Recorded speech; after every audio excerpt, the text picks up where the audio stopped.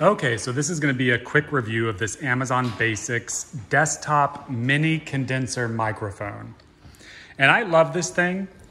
It's small enough to not, get in the way on your desktop, but it also has great sound, especially compared to the internal microphone of the MacBook Pro. So usually these days when I'm using my Mac, I'm either using it while traveling, so obviously I can use the internal mic, or if I'm at home, I have it closed and inside a laptop stand that holds it up, which we will also be reviewing that stand. But of course, in that configuration, the internal microphone will not work when it's closed. So because of that, I need a good desktop mic to use in order to, make recordings, etc. And I need something that doesn't sound horrible. It took a while actually trying different products on Amazon to find this. And like I said, the great thing about this is it doesn't have a huge footprint. Now, obviously I'm not going to record myself in this video and have you listen to the recordings. That's not gonna sound as great since it's gonna be coming from this camera's microphone. What I will do though is in the link to this YouTube video, I'm gonna post 2 audio files. One of those audio files will be the internal mic of the MacBook Pro, and then the other audio file will be from this desktop microphone. And those will be the raw files, so you can listen and kind of see the difference in sound quality for yourself. And I think you'll be pretty impressed.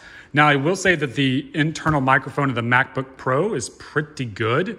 It's miles better than some of the desktop microphones that I tried, but this thing I think sounds better. Now, this is not as great quality as something like some of the professional microphones you can get from Blue on Amazon, but it is easier to kind of keep on your desktop and it works fantastic.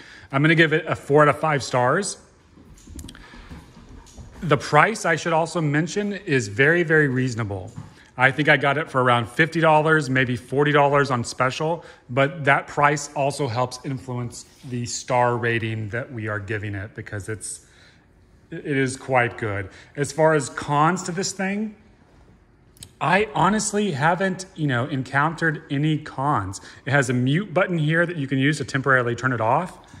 I do wish that, and this is a bit of a con, I think, I wish it had a USB-C connection, although then, people who just have USB would not be able to use it, so I do get it.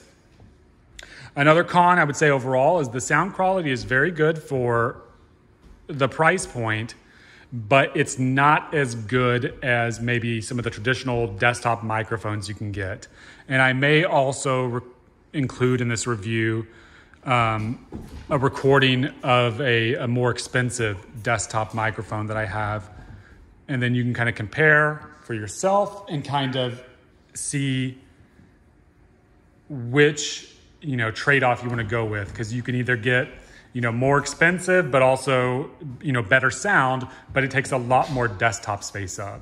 So take a look in the video description, read our full written review to get those audio files, and as always, let us know in the comments and in the comments on our article what you think and if you have tried this thing and what you think of it.